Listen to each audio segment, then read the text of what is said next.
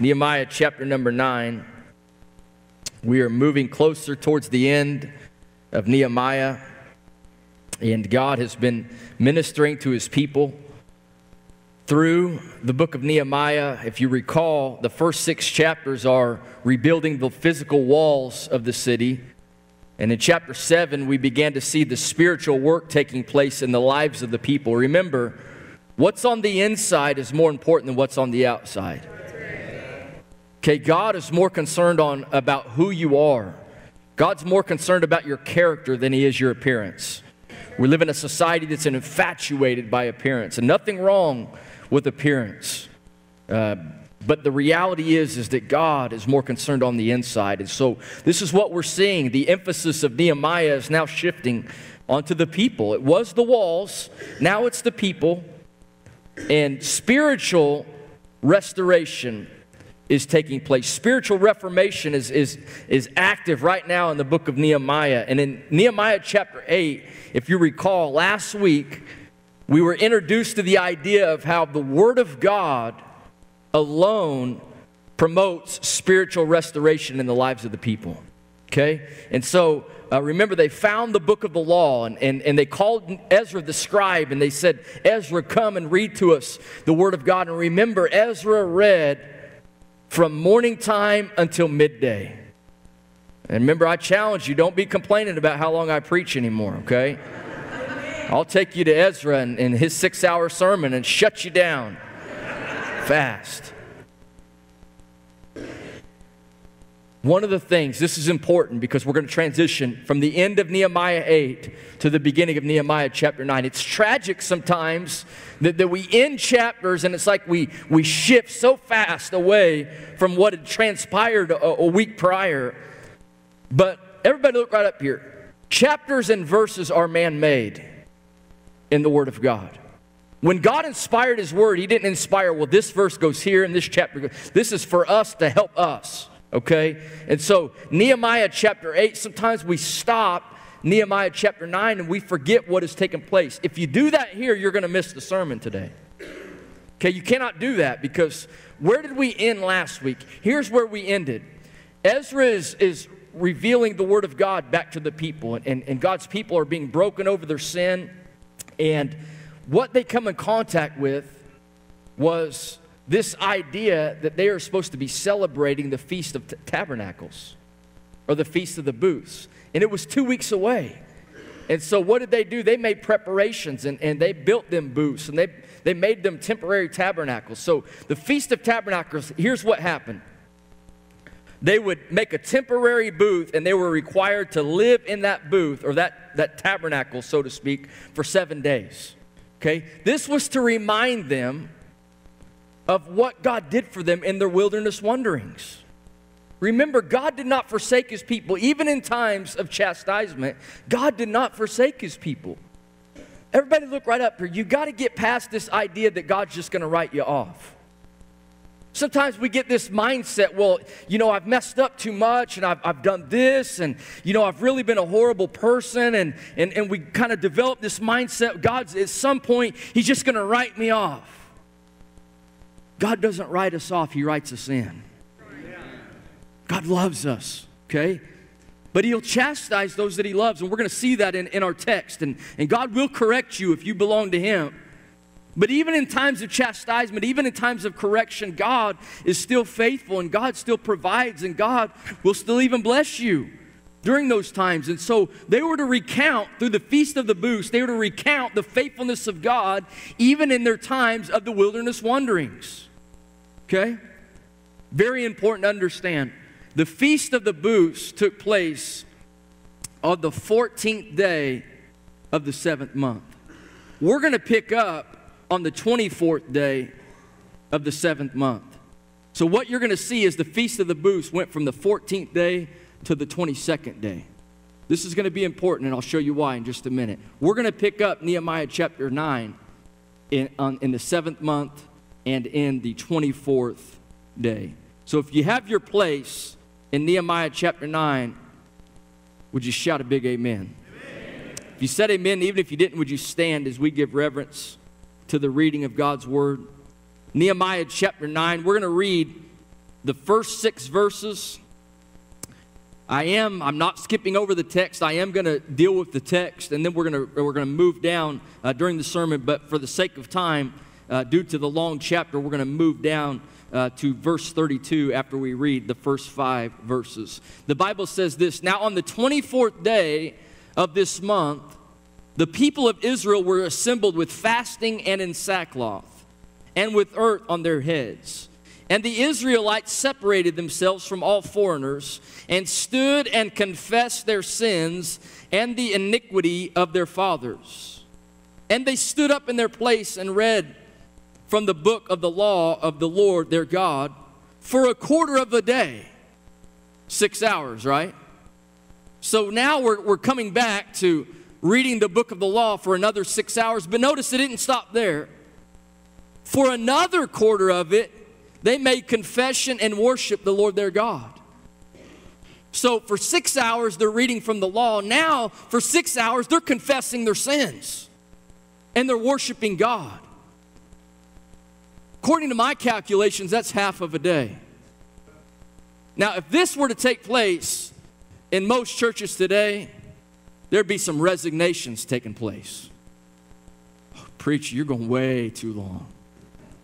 Preacher, we got to get down to the McDonald's. We've got to get down to the eatery. Let us go. Let my people go. Amen. It's this idea, but here we are. Now notice.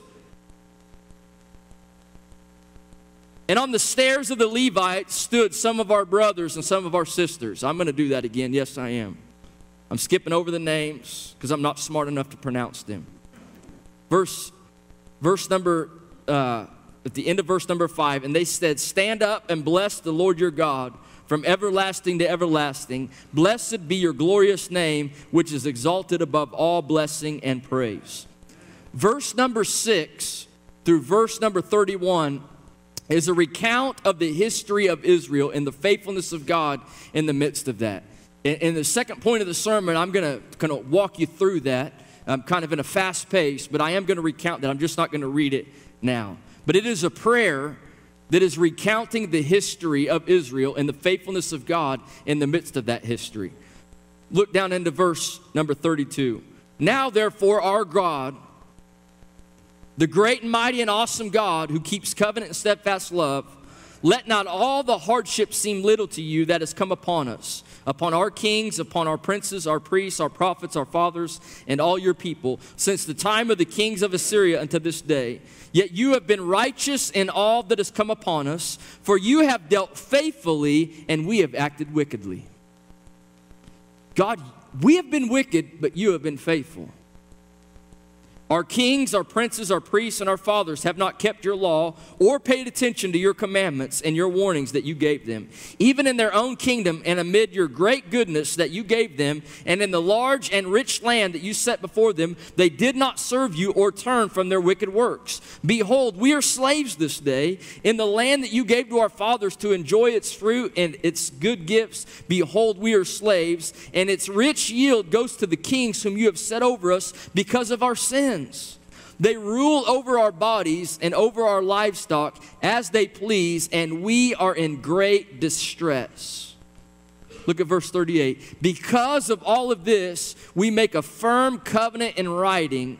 On the sealed document are the names of our princes, our Levites, and our priests." Let us bow for prayer. Father, we thank you for your goodness and for your grace. God, we thank you for your word. And Lord, we ask you to take the reading of your word and apply it to the hearts of your people. Lord, feed the sheep of your pasture this morning. God, we acknowledge, Lord, that only you can feed the sheep. And so, Lord, we pray that you'll take your word and instruct and rightly divide the word of truth. God, we pray that you will accomplish what only you can through the power of your Holy Spirit. God, I'm only a man. I am limited in what I can accomplish. Lord, you can accomplish all things. So, Lord, we trust you. We acknowledge that if anything happens, it will be you that does it.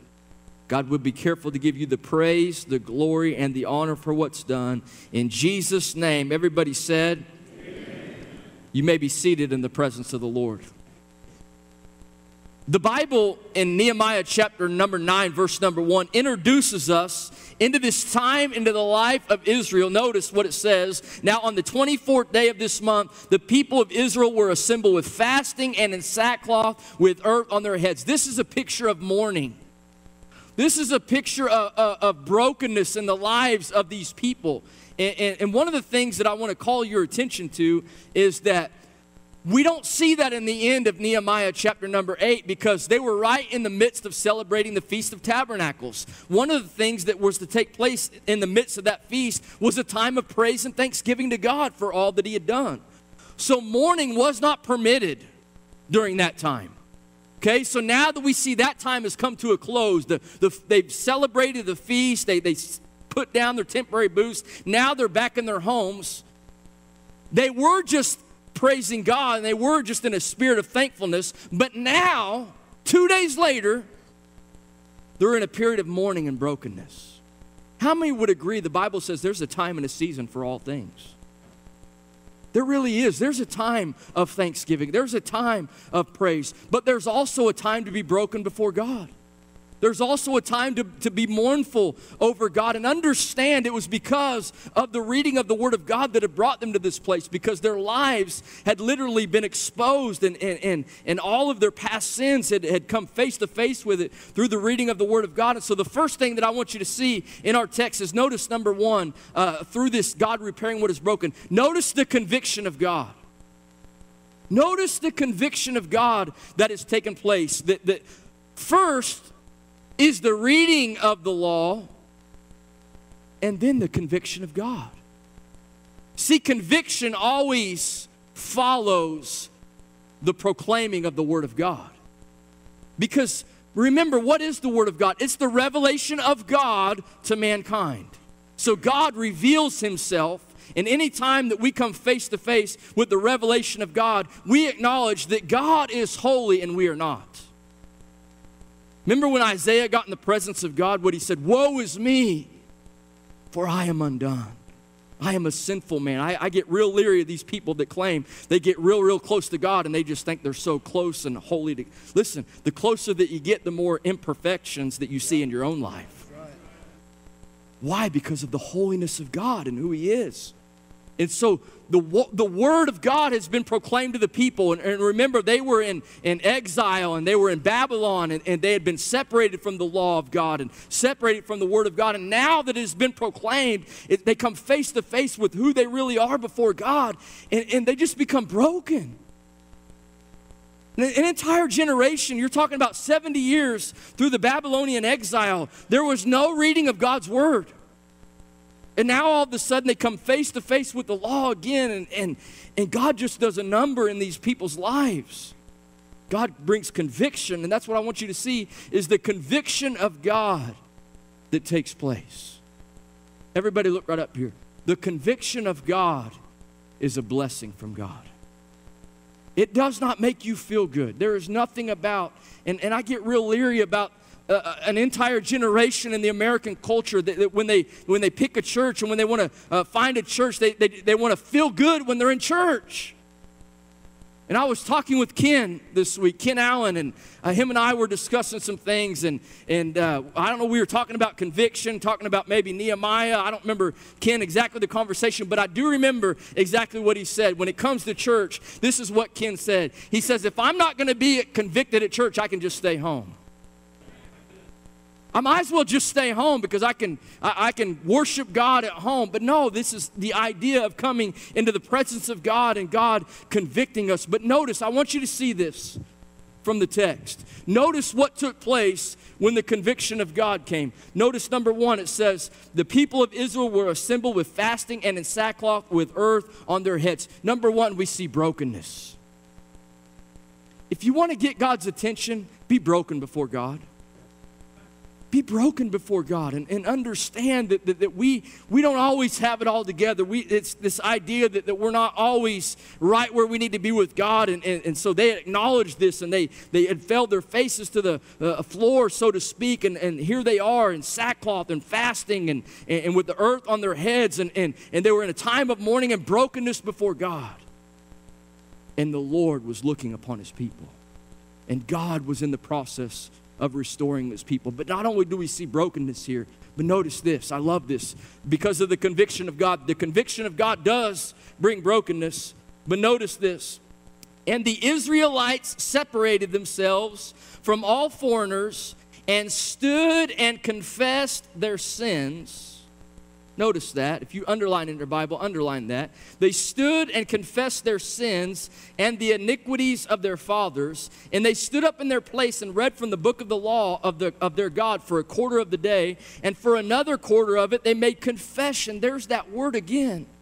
They confessed their sins. And as I begin to meditate on this week, a thought hit me that the American church has really got this idea of confession down, but we've got it backwards. You know what? We've become experts on confessing everybody else's sins. I mean, you know, we look at a world and we look at a world that's falling apart, and it's like, man, we are so quick to confess everybody else's sins. Let me ask you, when was the last time you confessed your sin before God? When was the last time? And there are two instances in my life this week that God just made it very clear to me that I needed confession. I needed confession. It was just plain and simple that it was me. It wasn't someone else. And, you know, sometimes it's, well, I'm looking at my spouse, or I'm looking at my children, and I'm looking at a lost world, and I'm looking at these people that don't have it all right, and this whole idea that we're always confessing other people's sins, but what about our own? And they stood, and the Bible says they confessed their sins and the iniquities of their fathers because of the generation, because their fathers did not pass down the word of God to them. Okay? And so, confession is the pathway to restoration to God. Notice it. Listen, confession is the pathway to the restoration of God, because the opposite of confession is concealing. This idea that we come face to face with our sin and we kind of minimize it, we kind of cover it up, we kind of conceal it. We think, well, I don't want anybody to know about this. Hey, God already knows about it. You might as well confess it. We talk about secret sin in the church. There's no such thing. Did you know that? Well, there's a lot of secret. There's no such thing as secret sin. Why? Because God sees it all. You say, well, my spouse doesn't know. God knows. My children don't know. God knows. The church doesn't know. God knows. So there is no such thing as secret sin. But if we're not careful, we'll kind of get into this place where we got this over here and we want to kind of cover it up, and you got a stain on this altar, and so what we do is we conceal it and we cover it up. Guess what? It's still there. You can cover it up and you can conceal it and you can act like it's not there, but it's still there. Here's the beautiful thing about confession. That it's uncomfortable because conviction is uncomfortable. But the beautiful thing about confession is the promise that is attached to confession. 1 John 1:9, one of my favorite scriptures in all of the Bible. If, somebody say if we confess our sins, not if I confess Donnie's sins, or if I confess Alan's sins, or Glenn's, or Basil's, if we confess our sins, that God is faithful. Is anybody thankful that God is faithful? And that God is just. Not only is God faithful, but He's also just. Here's the thing. God can forgive you and still be right. Man, that's amazing right there.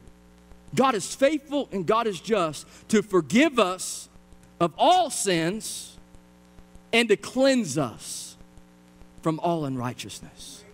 So God, through confession, remember, if we confess, that forgiveness and that cleansing, it doesn't come if you're concealing, and it doesn't come if you're covering it up. But if we confess it, God, my altar's stained.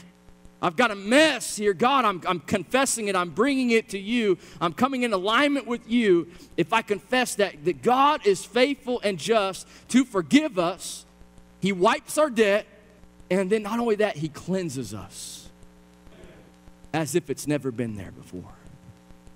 That's the amazing thing. But you know what? Confession requires a lot of humility. Confession requires us to come before God and allow Him to convict us. By the way, that when we sing about Holy Spirit, you are welcome here. Be careful what you're singing in church. When you really sing that from all of your heart, you know what God just might do? He might just show up in your life and show you the depths of your heart. Holy Spirit, you're welcome here. And He might just confront you with sin, and He might just ask you for a confession to be made right there in His presence. If we confess our sins, confession is the pathway to restoration to God. And so the Word of God had been proclaimed, Nehemiah chapter 8, Nehemiah chapter 9. So here's the Word of God. It's being read for 6 hours, a quarter of a day. Here they are, and they're hungry. They're on the edge of their seats. And not only are they broken, but they're also confessing their sins before an almighty God.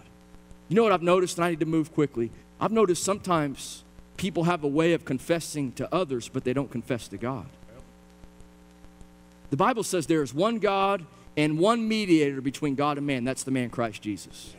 That means more than anybody else. Now, I do believe that it is biblical principle of confessing your faults to one another. James chapter 5, verse number 16. It is scriptural. But listen, if I confess to you and I haven't confessed to God, that confession doesn't do anything.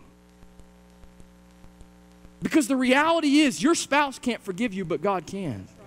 Your friends cannot pardon you. Your friends didn't go to the cross for you, and your accountability partner, they didn't die for you on Calvary, but Jesus did.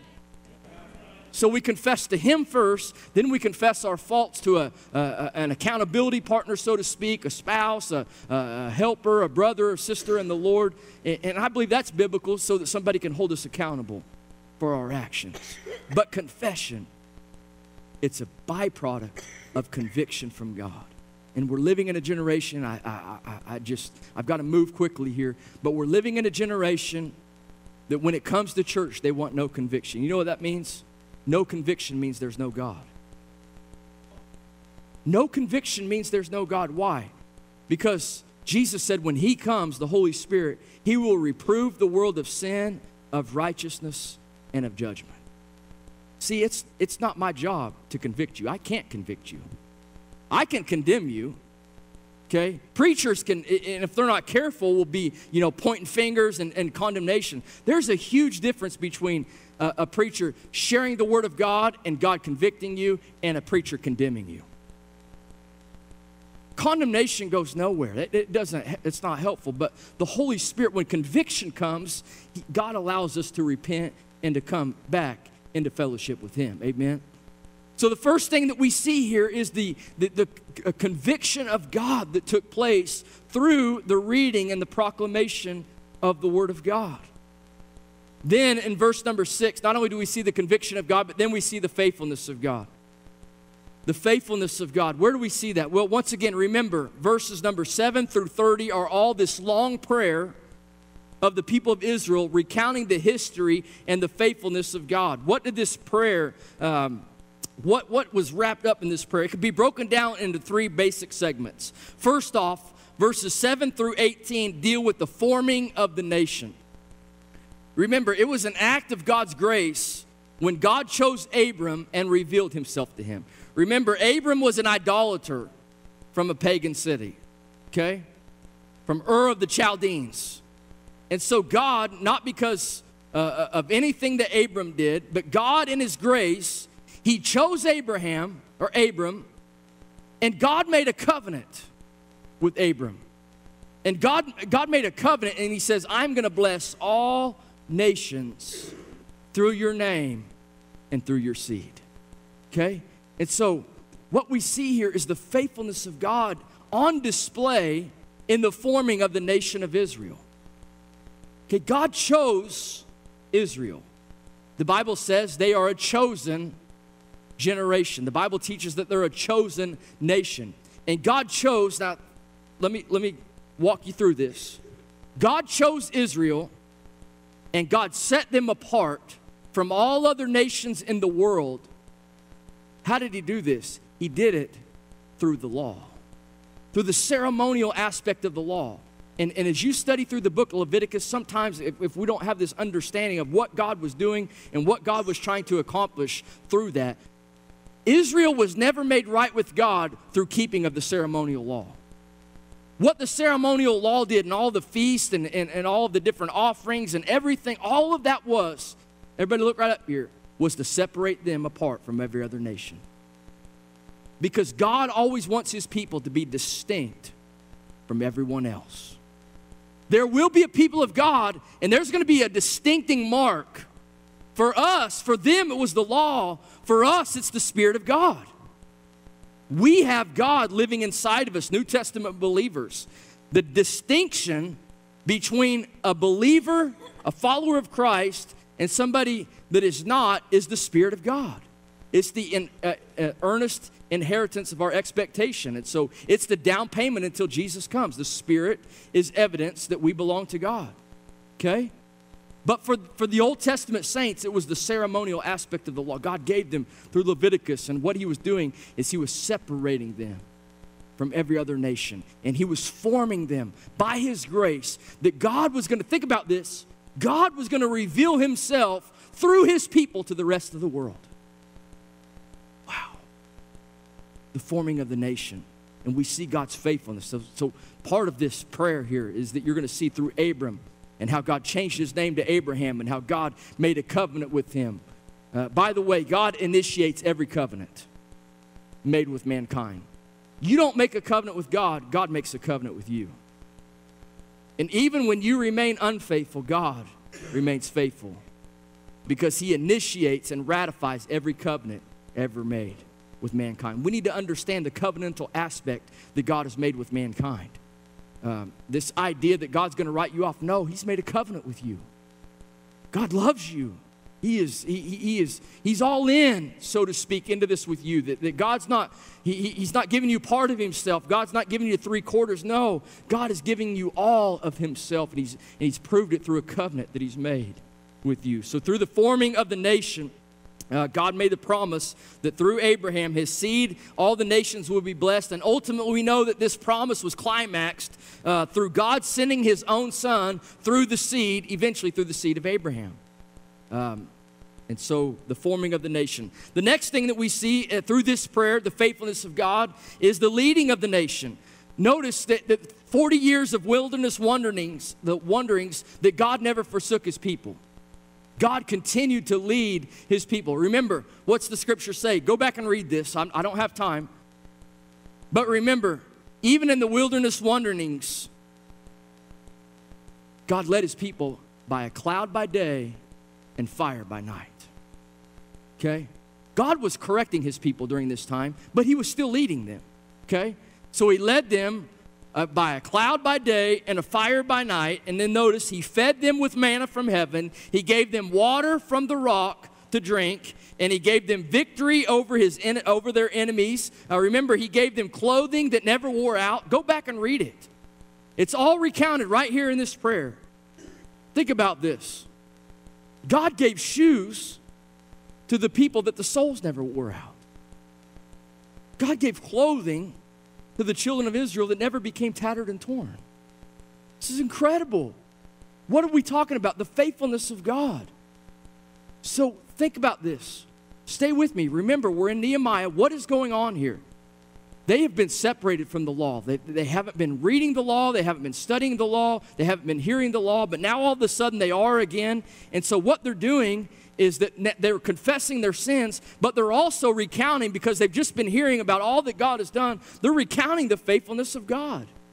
Through this prayer is they're recounting history. By the way, one of the greatest promises that we have of the faithfulness of God is our past.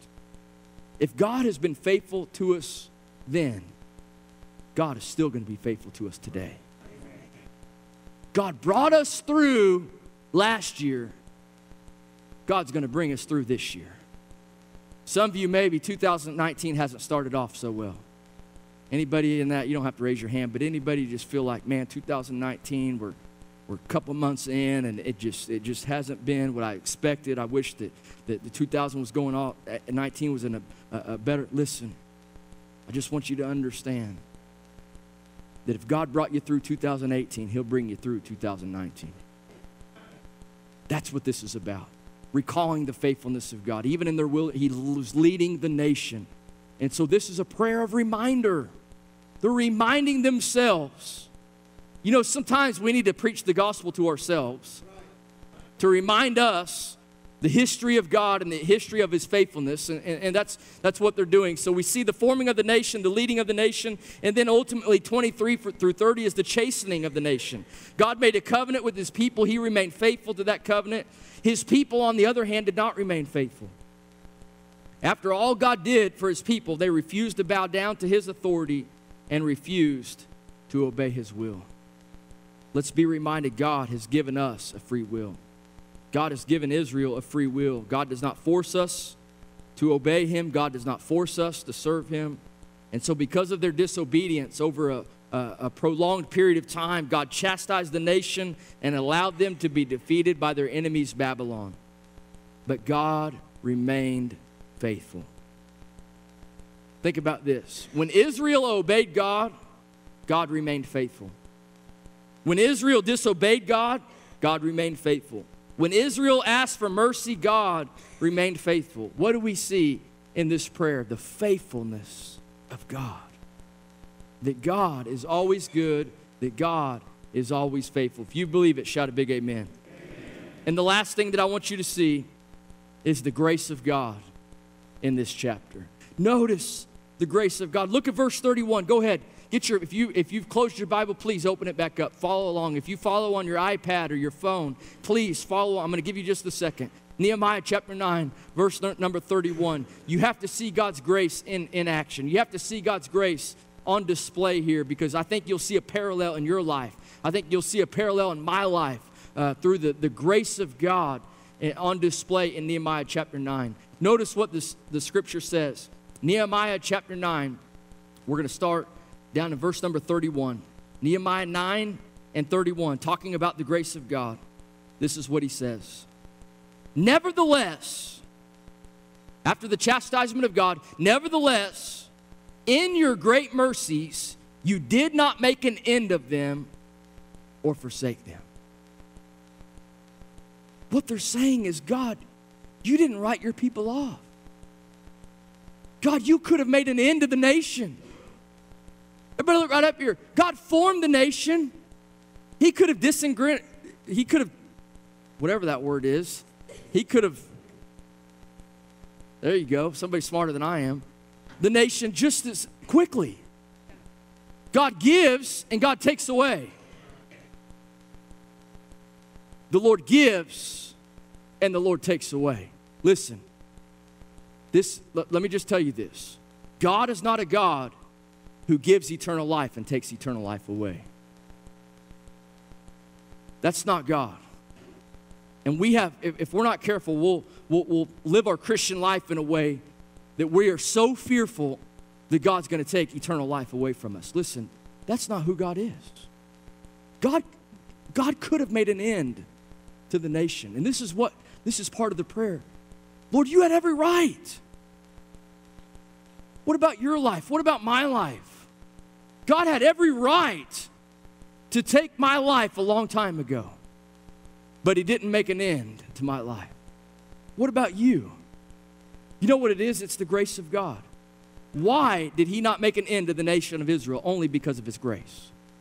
Why are you still standing today in the year 2019? Only because of his grace. God could have made an end to you. I don't know what your sins are, but this is what I do know. Everyone in this room has them, and there's an accuser of the brethren, and the enemy would accuse you of everyone. And the reality is there's enough evidence stacked against you that God could have made an end to your life.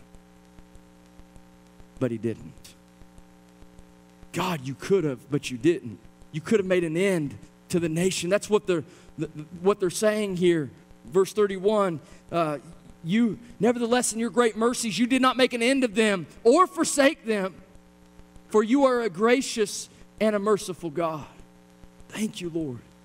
You are a gracious and a merciful God. Look at, now therefore, O our God, the great and mighty and awesome God, who keeps covenant and steadfast love, let not all the hardships seem little to you that has come upon us, our kings, our princes, our priests, our prophets, our fathers, and all your people since the time of the kings of Assyria till this day. Yet you have been righteous in all that has come upon us. Some of you are facing very difficult days. Can I just remind you that God is still righteous in all that comes upon you? See, the enemy wants to turn you against the righteousness of God. The enemy wants to turn you against the goodness of God because we live in a sin-cursed, fallen world. Sometimes bad things happen to good people. Would you say amen? Sometimes things happen that don't make sense in this life. And that's what happened in Israel. And the Word of God declares, yet you have been righteous in all that has come upon us. Whatever came into our lives did not change the fact that you are still God, that you are still righteous, and that you are still good. What a declaration. And then it says, for you have dealt faithfully, and we have acted wickedly. God, you have been faithful, but we have been wicked. What kind of God? You know, that's not like you and I. Because when people act wicked to us, we typically don't respond by being faithful. We just don't. We battle the flesh, and we kind of have this idea, okay, if that's the way that you want to be, then you can be that way. I'm done with you. Life moves on. Hope you had a great life. Hope life treats you well. Sayonara, goodbye. I'm done with you. When people act wickedly to us, that's the way that we typically respond. But God, even though they acted wicked, God still remained faithful. I want to ask you a question. How can you not love a God like our God? How can we not love a God that in spite of our wickedness will still remain faithful to us and will still love us, will still lead us, will still provide for us, will still stay faithful to His covenant towards us? How can we not love Him? And you know that's really all that God asks of us. You say, what does God expect of me today? After all that God has done, I'll tell you, it's wrapped up in this. You shall love the Lord your God with all of your heart, all of your soul, all of your mind, and all of your strength. That's all God wants from you. It's to love Him. Love Him. And if you love me, He says, you'll keep my commandments. Everything else will take care of itself. If you just love me supremely, first and foremost, no one above me, if you just love me first, everything else will take care of itself. And I just say to you, and I just proclaim to you, how can we not love our God who loves us that much? Man, restoration has taken place in Nehemiah chapter 9. I mean, the people, they're confessing their sins. You know, they're reading the law. They're recounting the faithfulness of God. And things are happening now. The outside's taken care of, and now God's working on the inside. And there's great rejoicing that is ahead in the book of Nehemiah. All because of the restoration that God is doing inside of His people. Can I just remind you of this? If the music team will come, I want to remind you of this verse right here, and I'm done. The Bible says, weeping may endure for the night, but joy comes in the morning. You know, when God brings conviction into your life, it's a time of weeping. It's a time of mourning. I despise when God convicts me. I'm just being honest. I don't know anybody that loves correction. I don't know anybody that just says, yeah, I want you to chastise me. I want you to correct me. No, it doesn't feel good. Hebrews 12 reminds us of that. It's not joyous in the present, but it's what God brings out of it that becomes joyous. So their weeping may endure for the night, but joy comes in the morning. There's a time and a season for all things.